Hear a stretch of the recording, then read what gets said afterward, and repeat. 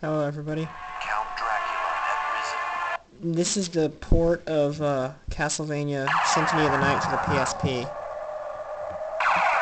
As anybody who's played this game knows, you play as Alucard, except for in the intro. And Alucard starts off with all the best equipment. He starts off really powerful.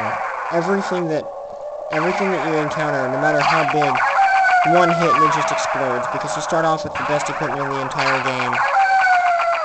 But as anybody who's played this game also knows, early on in the game you meet Death, who takes away all your weapons.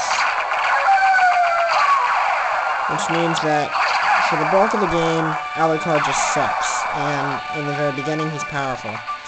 So there's a glitch I discovered, using the advanced luck cheat that allows you to keep your equipment.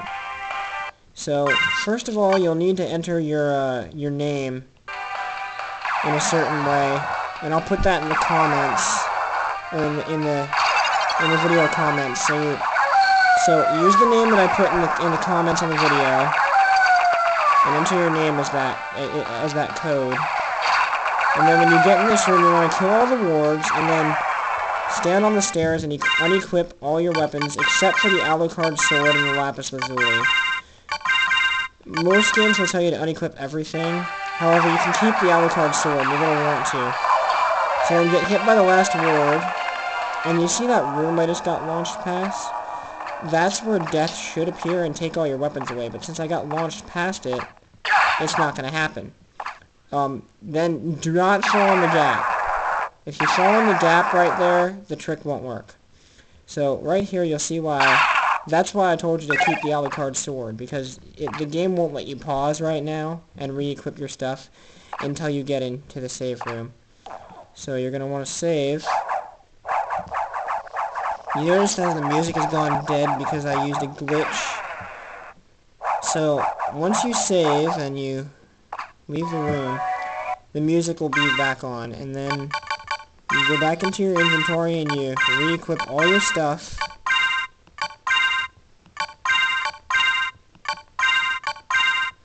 And then, after you re-equip all your stuff, you go back into the room and you save with all your equipment on.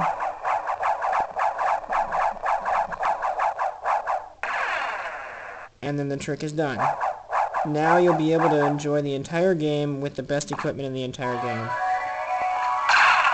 Rather than Death taking away your equipment and you having nothing but like a dinky little sword for the majority of the game, you will have all the best equipment for the duration of the entire game.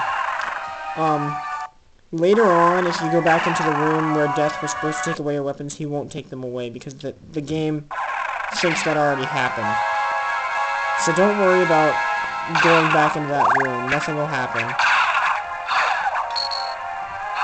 So, Castlevania can be a tough game, but with this trick, it makes it a little easier on you.